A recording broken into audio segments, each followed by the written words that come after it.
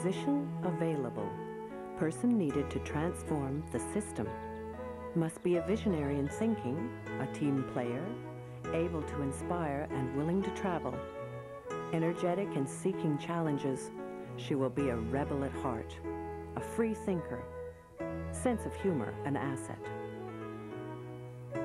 Margaret Fulton has provoked, beguiled, and led the way to a fairer society, a breath of fresh air in our restrictive world, admired not because she climbed the pyramid of power, but because she has worked to transform it.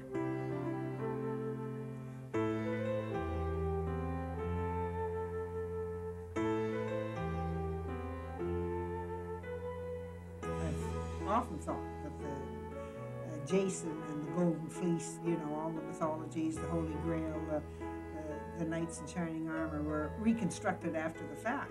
But I think certainly with women's lives, I mean, now, certainly my own life, it never occurred to me when I was growing up in Bertle, Manitoba, if I could get to be a little one-room school teacher, that was my ultimate ambition. Well, the heroic tradition is not one that I subscribe to. And in fact, in later life, when I became a university professor, I had difficulties teaching that concept, and I think one of the reasons why, to go back to a novel like Jane Eyre, which they criticized as a Gothic novel, the truth of the matter is, it's the story of a pilgrimage. It's the story of a person who, you know, goes through life, and circumstances go one direction or another direction. Who knows? She became radicalized in that job.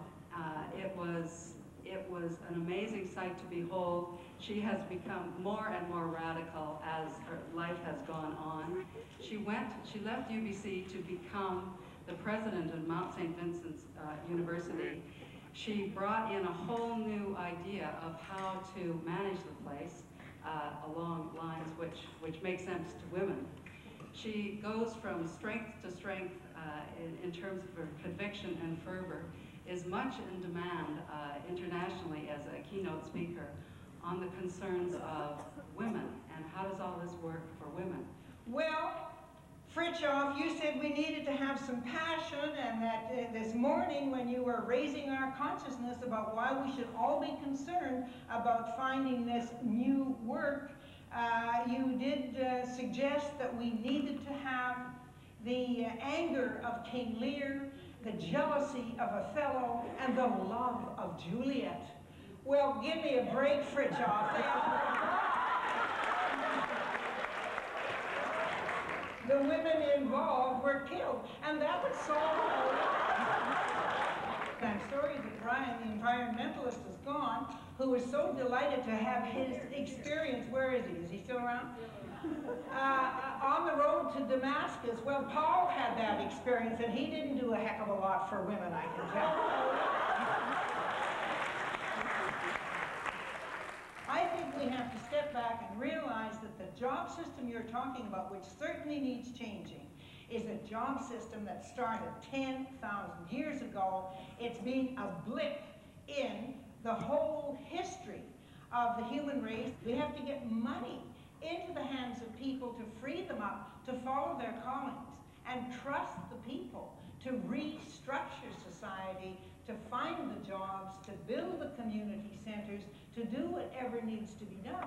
But as long as we're stuck with this patriarchal power system where all the money and all the power funnels to the top and little bits are dribbled out to us in projects, we'll never solve the problems that we're heading into. You said what was wrong with liberalism, and you got close to saying that there was sentimentality in there. I was waiting for you to say what's wrong with all of those systems, whether it's liberalism or conservatism or Judaism or Buddhism or capitalism or communism. Any of those isms all come from that same 10,000-year mentality of male power structures. And women are trying to fit into their structures, and I think you're inviting us to join you in fitting into those systems and those structures. And I guess I, for one, say, count me in. I think we can do that. You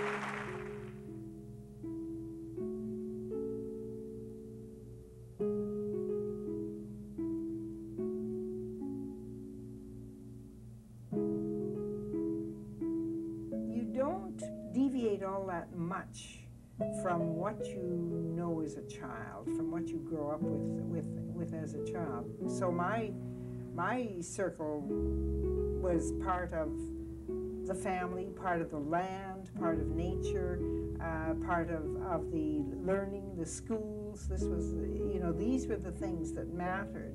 And I guess I got that from my family. And I haven't deviated very much from that. My grandfather and my grandmother were real pioneer people on the prairies, but Grandpa was just, he was a reader, you know. He spent a lot of time thinking about what life was all about. My grandmother, she had been a teacher. My mother had come out from England very much on her own, imbued with a lot of suffragette concepts. So the role models that I had within the family home, and then of course it was the early days of the Nellie McClung and women getting the vote. That was all still there in the air, although I was born in the 20s. But it was, you know, there was a milieu, I guess is what I'm trying to say, that allowed women to be themselves, to express themselves, to have their own opinions, to grow up. And there was never a sense that you weren't equal to the men. I think that was a gradual growing consciousness that I could do things on my own. You know, your father could put you on the tractor out in the field and you knew what you had to do. I think that, again, it was the independence, and you had nobody to go to. You were the authority. Whether you knew it or not, it was your responsibility, and you had all those grades and all those kids, and you did it.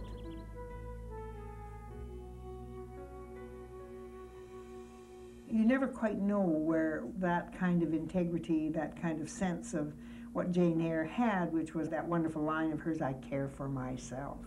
At what point women understand that? Because the vast majority of women are socialized not to care for themselves. They're socialized to believe in the fairy tale myths. That some man will come along, you know, a knight on a white charger, all the old Hollywood stuff, and they will be carried off and live happy ever after.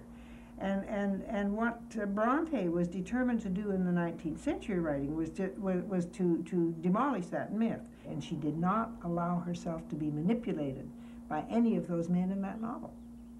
It was the halls of higher learning where Margaret first ran into the power of patriarchy. During the 50s and 60s, there were scarce, if none, women faculty at universities. It was here, at the University of Toronto, where Margaret was a PhD student in the mid-1960s.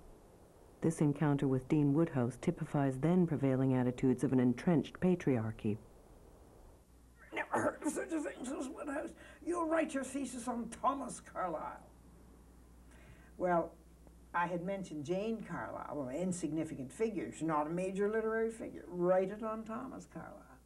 I wasn't about to argue, because at that point, I wanted the ticket. I had learned, I think, some by trial and error, that you better get the best qualifications before you start eyeballing these guys. And then you can eyeball them and say, look, my qualifications are every bit as good as yours. Thank you very much. And I certainly knew when later I came back as Dean of Women at UBC, that having that PhD and having an associate professor status was as good as most of the guys I was dealing with, and maybe better. And you see, it gives you, and that again is what Jane Eyre had, it gives you that sense of authority. You are your own authority. But you're not your own authority if you're trying to match yourself against somebody who has, you know, holds all the cards, and you don't hold any cards. And it's so hard for women to get out from under, because women hold no cards at all in that metaphor. You have to not only have the authority, but you have to have what is valued by men professionally in order to be able to challenge. I almost didn't come to this last session on Sunday morning. Carol Matthews, Dean of Human Services and Continuing Education at Malaspina College in BC, is researching alternate management models. Models of administration, and it sounded interesting. Then I saw this woman who looked a bit like an old maiden aunt of mine, gray skirt, white blouse, and maybe a strand of pearls, looked very proper. And I thought, well, I wonder if we're going to hear anything new here. She called for a microphone in a rather authoritative voice, picked it up and said, "Does this thing work or not?" And then said, "They're so phallic, aren't they? You know, sometimes they work, sometimes they don't." And there was a kind of gasp in the room, and everyone started to laugh, and it took off from there. Margaret just started whipping through hierarchical models and showing how the church, the state, the education system, and whatever was based on a kind of male hierarchical model. Everybody neatly in a box. Don't try to read it. You know what it's all about. Now, what discouraged me was when the community colleges gave up being community colleges and all wanted to be universities with the same hierarchy, the same goals. And if we get into those systems, as I say, we find ourselves functioning the same way as the men because the institutions change us before we can actually change the institutions. And what I want to stress with you is this, that inside all of our heads and inside our imaginations is that first pattern that I put up, the boxes. And nobody challenges to visualize any other way of doing it. But stick with it and put one of those patterns on the wall of every employee and you will find the energy levels will come up and people will function differently. But then you see, we've got to get the institutions to start coming together. The separating of all of our institutions is what is the means of keeping control on society.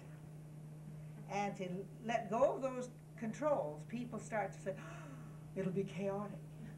Maybe chaos is better. It was exciting. It sort of felt like some of the things started to fall into place and that maybe we were going down the wrong road thinking, how do we move up in the organization? That the real question was, how do we get a different sort of organization? In 1978, Margaret became the second woman to head a Canadian coeducational university. There was only one other woman, a president at the time, that was Pauline Jewett. 2 years later, Pauline Jewett resigned and went back to politics because she said it was easier in politics than it was fighting the hierarchy at the university.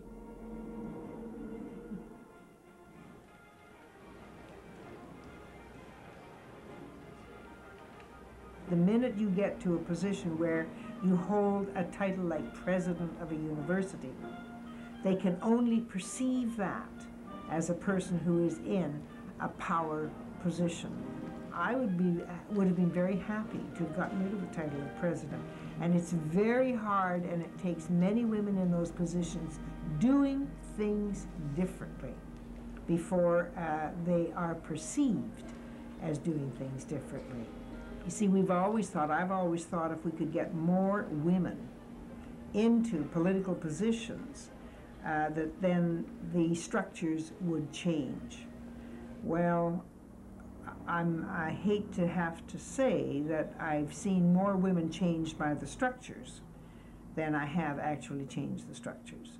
And so that tells me then that unless we step outside of the structures and work outside to bring some kind of constructive change, we aren't going to make changes. And I think that's what led me into the whole attempt to change the administration structure at Mount St. Vincent, then when I went on to Covina Universiteta. I think it again goes back to upbringing, being raised in the 30s when we recognized that the power structure was not helpful to the farm community. My father was one of the founders of the pool elevators, of what was originally the CCF party. And that again, all of the thinking for that came out of that social gospel, that you form communities and that you work together and you work together in teams and that you don't put up these barriers. You try to create a society where the basis, in the simplest possible terms, is respect. But that's been, again, the structures of our society have made a virtue out of being confrontational. They've made a virtue out of being competitive. And both those things, being confrontational and being competitive, are what just lead to collisions. And then, if you want to take it out into the larger society, I mean, so what do you end up with? You end up fighting a war. Frustrated with university hierarchies, it was here at Mount St. Vincent University, Halifax, Nova Scotia, where Margaret initiated her innovative circles. 20 years ahead of the time, she was the first university president to try an alternative structure of administration away from hierarchy and the pyramid of power.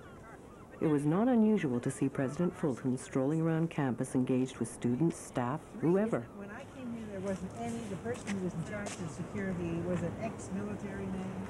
On a woman's campus, I said, come on, we women can take care of ourselves. So the circles came out of a very deliberate, conscious struggle to find alternatives to the hierarchical system. And so all the boxes, as long as we continue boxing people off, classifying, labeling, we're never going to have a group of people working together in an interactive way. You lose a whole lot of energy out in those boxes. You leave out a whole group of people who could make a big contribution to the running of the institution or the running of the organization, simply because they're so low on that hierarchy that they're not consulted. I mean, as a case in point, the cleaning staff at Mount St. Vincent were tremendously helpful to me. Now, at no time was there ever a setup of meetings that involved the cleaning staff. So my idea was to get totally different structure where you had everybody in groups that interacted. And so I started with that type of interaction at the Mount. We had these pods that flowed one into the other. We worked in that way. In 1987, Margaret brought her circles to Norway and became advisor in the creation of the Women's University. We started with those, and then we went back, and by looking at nature and by looking at cells and trying to say, you know, what is the smallest unit? And how, in fact, does nature organize herself? And, I mean, you just go back to the fact that there is a little miracle when a cell is vitalized and starts in an organic way to grow, and then it loops out and it mixes around, and, you know, everything starts to come around again. And it's as all of that interaction takes place that something emerges that is either a very beautiful flower or a very beautiful person. And that's what we said. Let us get away from this totally artificial organization of society that goes back to believing that there were sky gods and leaders and boxes. Finally, we emerged, and I don't know quite how it was that 7 seemed to be always the number of circles that were the most viable, with the one interconnecting one that is the blue circle. All the energy we know comes from motion. And what our society has been doing for 10,000 years is stopping the energy by setting up these rigid structures.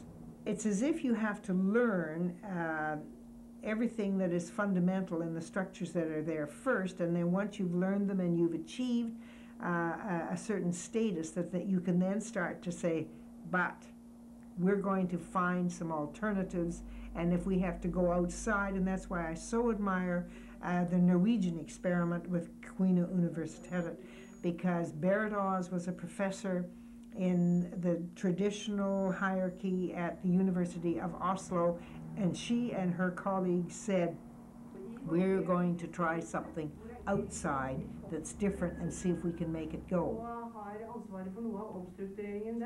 The invitation to spend a year with them, I was very dubious at first because I spoke no Norwegian at all, and just exactly what I could do, you know, I don't think anyone had a clear notion.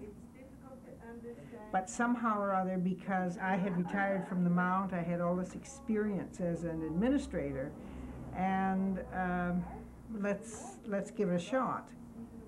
Ultimately, I think what I did do, I focused confidence in the institution to continue to do what they were doing and do it differently, because they were developing exactly the old traditional university structures and the same programs, and we said no.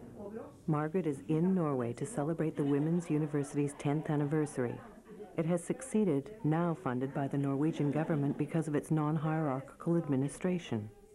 There is a second school in northern Norway and links to a similar experiment in South Africa. The school gives no degrees, courses for credit, and mixes learners from different levels. Don't you think that it troubles me? And still she cries, I love him the best, but the trouble mine sure can know no rest. And still she cries, bonny boys are few, and if my love leaves me, what's This is one of the women we want to honor today. And not only today, but tomorrow. We are going to put a hat on her, and we are going to give her a cape. We are very, very happy to have Margaret Fulton with us today. Will you please come up? And I feel that what really characterizes Margaret Fulton is that she is willing always to take responsibility.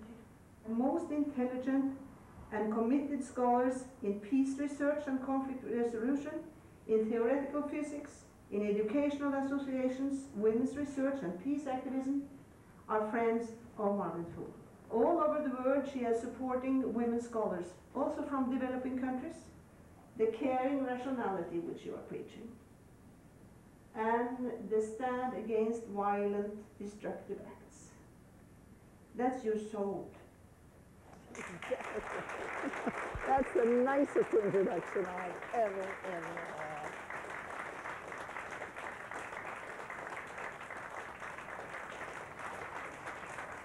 Margaret Fulton, it's a great pleasure to give you this symbol of the goddess, the Scandinavian Nordic goddess Freya.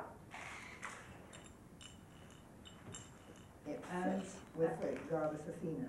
Yes, both of them. We have the Greek now and the Norwegian both. As Marge Piercy says in that wonderful novel, Woman on the Edge of Time, I want to do something important, like fly into the past and make it come out right. Well, women are called now to do something very important, like heal the planet, bring peace to our hurting world. Will you tell me what's wrong with the old value that we live respecting each other and all living creatures on the planet, and their rights to become fully developed? Surely that is a sufficient value to take us into the next century. What is wrong with the value of love or of freedom? There are many role models to follow, women both of science and literature, who stimulate our imaginations.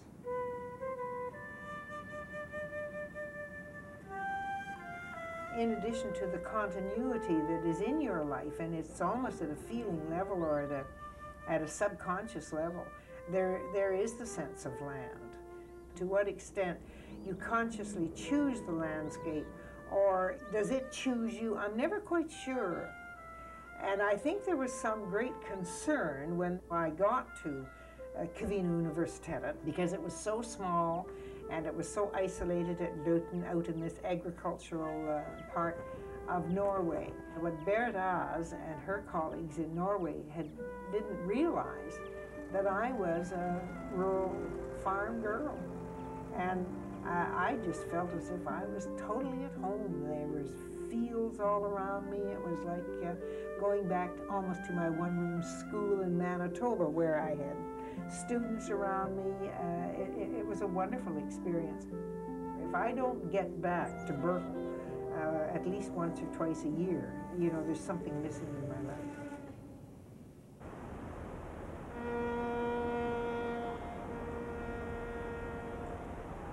Consciousness, real consciousness about what you're doing and why you're doing it, comes almost after the fact. That there are coincidental things that happen and that you get led or pushed. And I think that it was more, you know, that I drifted along. I was very fortunate. I was very fortunate in that I was always pretty good at my job. You know, well, what was I doing? I was teaching health and physical education in Fort William Vocational School. It didn't occur to me to look for another job when I was teaching one-room rural school. But a couple of towns away, they needed a grade 7 and 8 teacher. They had already heard that, oh, you get Peggy Fulton, and she's good. And, you know, the neighbors and the word of mouth and that sort of thing. So the next thing you know, somebody's offering you a little different job with a little more salary. And it just went like that. I can honestly say there were very few what I would call long-range goals in my life.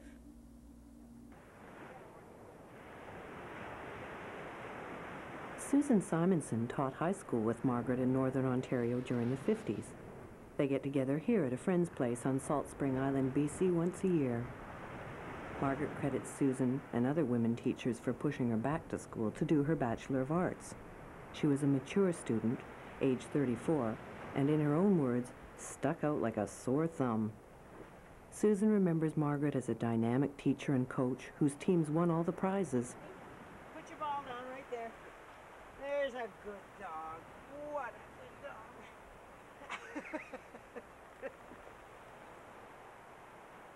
Well, I always said to Peg, if you get your feet out of that Manitoba mud, you're going to be lost. I really do believe about Margaret that her upbringing on the prairie, in that wholesome, marvelous attitude, in that amazing family. Yeah, they were a team. They were a team. Yeah. They'd never have come through the Depression with 7 kids if it hadn't been that they worked as a team. And it's not about polished sophistication, and they're the basic values that has been her stability. I don't think in any way, you know, in your most sophisticated moment as Madam Chairman, that you ever really forgot it. And that was her salvation. And also her brothers who give her a kick in the shins and get her down to size pretty quickly. And blessings. Well, the land certainly, I think, was the basis, because that was the security.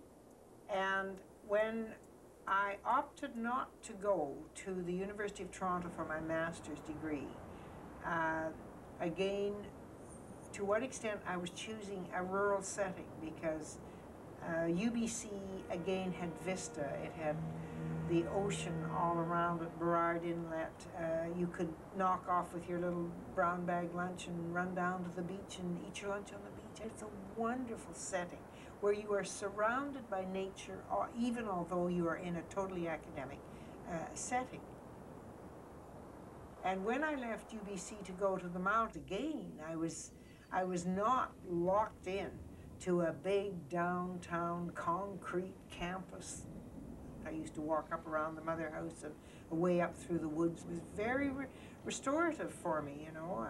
Getting out in nature is something that I have to do, that I am a part of it, and it's all well and good to talk about, you know, the spiritual connection in the universe. You've got to be grounded in the earth. And in going off to live in Salt Spring, you know, westward look, the land is bright. Your attention, please. We are nearing Long Harbor on Salt Spring Island. A Vancouver resident since 1987, Margaret has just moved to Salt Spring Island, acquiring her first mortgage. Turned down in the 1970s because she was a single woman, she is delighted that banks of the 90s now give mortgages to women. Life is a journey. It is moving on, you know, and I could have remained at Dauphin Collegiate all my life. I could have stayed at Wilfrid Laurier University. When I left, there were people who said, gone to be a dean of women, destroyed her whole academic career. Well, did I destroy my career, or did I create a different career? And, you know, as a Victorian scholar, I guess I said goodbye to Victorian scholarship. No more articles on Jane Eyre or Thomas Carlyle, but instead of that, you get writing articles on the university into the 21st century. Margaret remembers her days at University of Toronto's Whitney Hall, a girls' residence where she lived and supervised, as some of her happiest ever. At home, in an atmosphere of camaraderie and equality, she nurtured a sense of community. Peggy's dinner table crackled with provocative ideas and literate dialogue. And for the mischievous Peg, it was the chance to pique a younger generation of women into challenging the system. The 60s were a time of protest. While Whitney girls marched on Hart House, the elegant men-only domain, Peg picketed the monastic brand-new and all-male Massey College. The college now admits women, and Margaret is here to visit Massey fellow Ursula Franklin, the first woman full professor of engineering at the University of Toronto. Peace and environmental colleagues, Ursula guided Margaret in the design of her alternative model.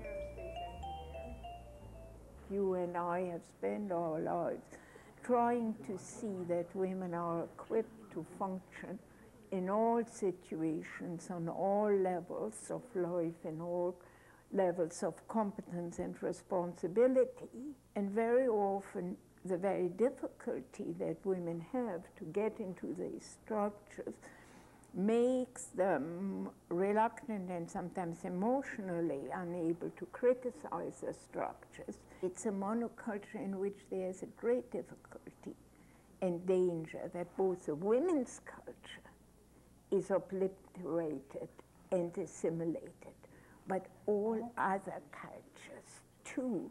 These are market-driven, and these are really only considering as being valid those things that can be bought and sold, which is a fraction of all human activities. Well, it's only conformity that it values. Yeah. And the conformity that is valued is a conformity of mass production. Yes. Women are particularly hard hit because their culture is so essentially different from production. Theirs is a culture that is, in a sense, built through nature in notions of growth and interdependence. It is a war of that global technoculture of profit, whether it poisons people, whether it poisons seas, the atmosphere, the ecosystem. It's war. It's war against nature, and it's war against people. Both at UBC and at the Mount, Margaret wanted to raise women's consciousness and create an integrated community of women, staff, students, and faculty, so they could become a force for change. She shook things up at UBC, effectively ending the engineers' Lady Godiva ride. Margaret's presidency from 1978 to 86 concentrated on transforming Mount St. Vincent into a modern co-educational university, but still focused on the needs of women. Curriculum at Mount St. Vincent was overhauled and new technologies introduced. She created a women's institute at the Mount while pursuing funding from the federal government for the creation of regional chairs in women's studies at universities across Canada. Her presidency came at a politically exciting time for women, with gains written into the Charter of Rights. And as the only woman university president at the time, she bravely brought issues of gender inequality to the table for discussion. Margaret's partner in capital fundraising was Ruth Goldbloom, chair of the Board of Governors at Mount St. Vincent. And we were the first two women to enter boardrooms looking for money for a women's university. No question. And they just sort of looked at us stunned, you know, why we didn't have an engineering program, we didn't have a medical school. I mean, why would they give money to us? Yes, because we had the first, one of the reasons, the first English program in a Bachelor of Public Relations. We became very brave and we went on to Toronto and we had corporate people that we're going to look at. And as we were in the waiting room, and Margaret still was calling the shots of looking around, and in a stage whisper said to me as we waited, "Well, Ruth, if they can afford to have this kind of thick pile in the carpet, they can certainly afford to give us a big donation." And I said, "Margaret, we have to be very careful. We can't look like we're too poor or whatever." And it was on that occasion that we shared a room in a hotel. You're not going to tell that in this sacred precinct. I think we better get out of here. And we got undressed, and I hadn't shared a room with Margaret before, and she came out of the bathroom, and she was in a pair of pajamas, I'll never forget. And I was undressing, and I had on a black slip that had lace at the top and lace at the bottom. And she turned to me in a typical Margaret stance, and she said, "Well, now I know why you're married and I'm not." Don't you remember? So we made up our mind that we were going to give honorary degrees to outstanding Canadian women who did not already have degrees. And Jean Sauvé was one of those women. And it was the first honorary degree that she received, so it was quite, and she was thrilled. It was quite interesting then when I showed up in Rideau Hall for the Order of Canada ceremonies. She looked at me and she said, "Well, this is fair exchange," she said, "one honor for another honor." And we had quite a little chat while she was pinning my award on. She was always very gracious about the fact that the Mount was the first to recognize her. Margaret continues to mentor and take on new projects. As the one-member review panel for Kootenay District Arts and Post-Secondary Education, her recommendations for the Kootenay Learning Trust were significant and innovative. As seniors advisor to the province, she travels around BC to consult, then meets regularly with all ministries in an interactive pattern. She works at home surrounded by some of her honors. Officer of the Order of Canada, YWCA Woman of Distinction, 10 honorary doctorates, humanitarian awards, and her role models, Agnes MacPhail, Canada's first woman member of Parliament, and Emily Murphy, one of the Alberta Five who challenged the law to declare women legally persons. A new project is Persons Case 2. She works with Dr. Marguerite Ritchie in the National Council of Women to challenge our government. Why haven't we got 50% women in Senate? Margaret is in Geneva, Switzerland to talk about peace with the World Women's Summit Foundation, a humanitarian organization whose board she has just joined. She makes this a new focus of her retirement years, working to help the rural women of developing countries resist the pervasive and patriarchal monoculture. The foundation encourages activities that strengthen community, local culture, and environmental protection. It also works at keeping women away from the urban jobs culture. For all of the United Nations efforts and all of the committed peace groups, the world, in fact, is a far more dangerous place today than it was in 1945.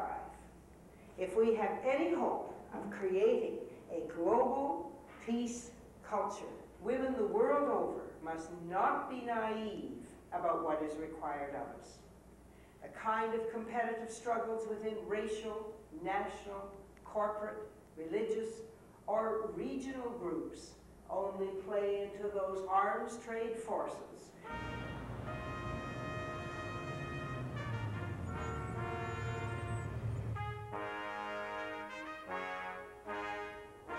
European headquarters for the United Nations is also in Geneva. Margaret visits on its 50th anniversary. Certainly the only force that we've had for doing things differently since the end of the Second World War. But it's gotten totally drawn into a very hierarchical structure. It's run really for the power structures that exist. Many of the UN organizations have ended up supporting the structure of the organization, and more money goes into that than goes into actually helping people wherever they are. Some people in the UN are looking at those alternative structures, but Where the money comes from, the governments that they're dealing with, they're also locked in to those old structures. It's not going to happen in a hurry. Sooner or later, that old power thing, which is using up so much of the world's resources all the time, producing what? Producing commodities that nobody needs. It's a system it's no longer viable. We won't solve all our problems until the female mind is developed and used on an equal basis and an equal balance with the male mind. The women's movement really sparked two other great movements that have been the great movements of our time, the ecological movement and the peace movement. And that we mustn't, as women, we mustn't let small gains satisfy us. We've got to keep our eyes also on that larger game of really restructuring and changing the way the male culture, the way they spend money.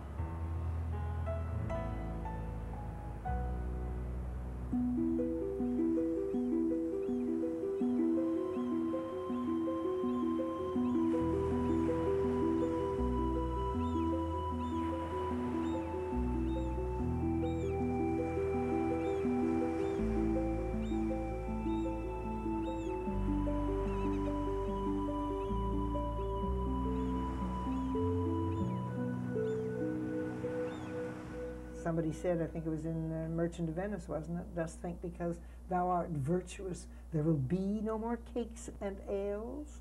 Well, I'm not that virtuous. But I think if you don't have a sense of the spiritual dimension of life, you have really limited the potential of what living on this planet is all about. And so I hate to see us destroying the planet, but we are. And if we don't change our thinking, we may have to go through incredible eons of evolution of time before we ever have a chance to have the kind of consciousness that our species has developed today. And it seems such a waste not to be able to use that species for creative and positive things. Inspired by Rachel Carson's notion of the web of life, Margaret continues to seek patterns in nature or prehistory that offer alternative perspectives. The unusual Tree of Life window in Lincoln Cathedral, England, is one such source. As you look at this window, you see that very intricate pattern of nature being superimposed. What comes out of this wonderful window is the tree of life, the different perspective to the traditional. You look around here, this tremendous leafy foliage. Yeah. There's a basic theme of regeneration, which is inspiring for women today. And that's why we have this resurgence of interest in Hildegard of Bingen and earlier abbesses, because women had a long tradition there that just got lost at the time of the Reformation and later periods. Now it's coming back, and it's very exciting.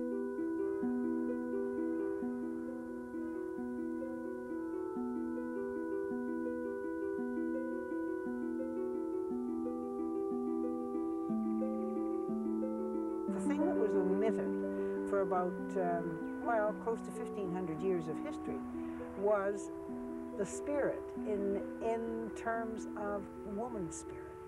The early church period had been very unkind to women, but even worse than that was the scientific industrial world, because you can go back to Francis Bacon and his comment that, you know, nature was there to penetrate all the corners, and it was there to analyze and to cut up and to demystify. So feminists have, I think, been attracted to the notion of getting the mystery back into life, and certainly Stonehenge is a place, and again, they're not entirely certain to what extent it was Druids here, but if there were certainly Druid high priestesses. Now, while the pillars all seem to be pointing skyward in the very traditional sort of spires of churches, there's something else that if you look closely, everything is drawn around into a circle, and there is connection from one stone to the other stone. So I find that for all of the pillars, it's nevertheless very female in its symbolism. And so what you have is a kind of sense of woman's spirit rising.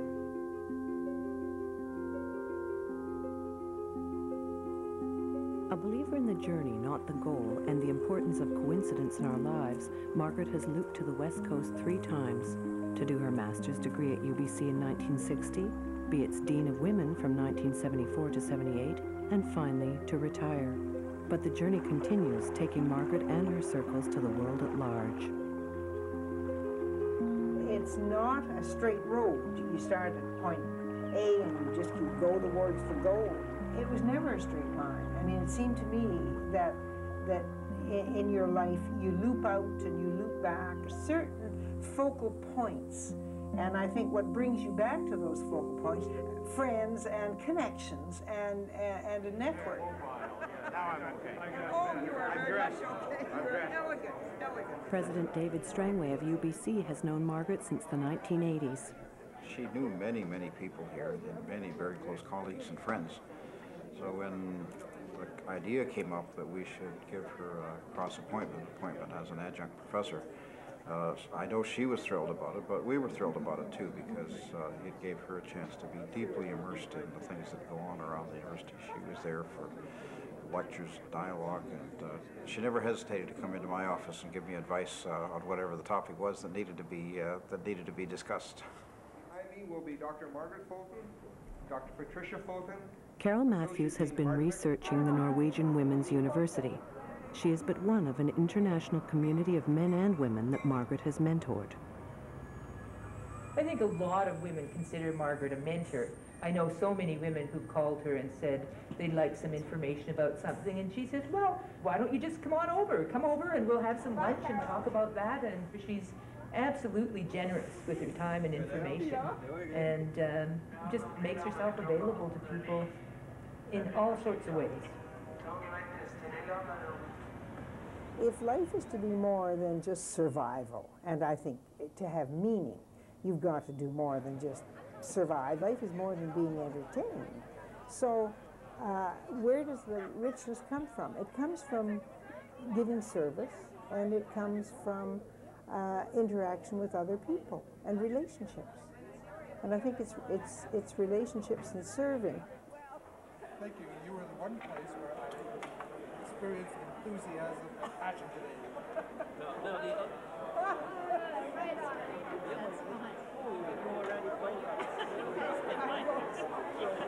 That's great.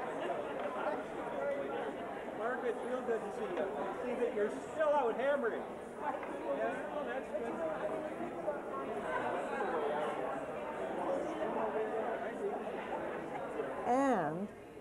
And somehow or other, stimulation. I mean, nothing. We know a child won't even grow if there's no stimulation.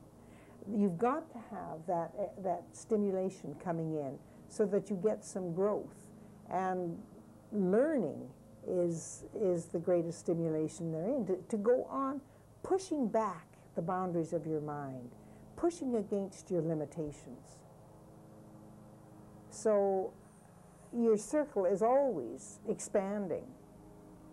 And what helps with the expanding of your own circle is the loops that you make with all of the other circles that are moving around you. They made her a goddess at this ceremony here yesterday, and the goddess Freya, I believe, runs all over the globe, whipping up trouble of various sorts, so I expect Margaret to do that. I now have 2 wonderful goddess medals. This one was given to me in 1981 by 3 universities in Canada.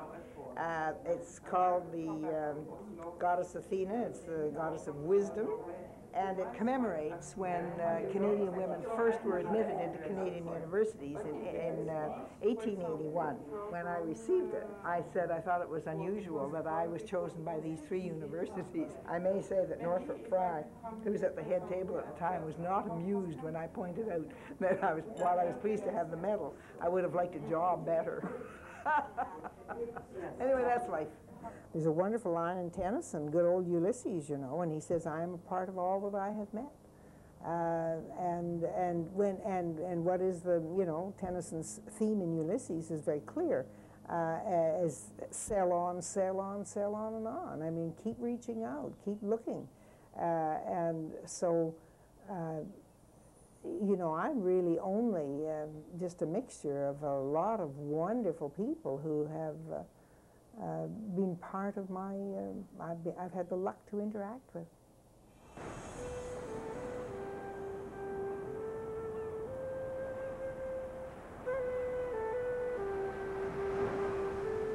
Mm-hmm.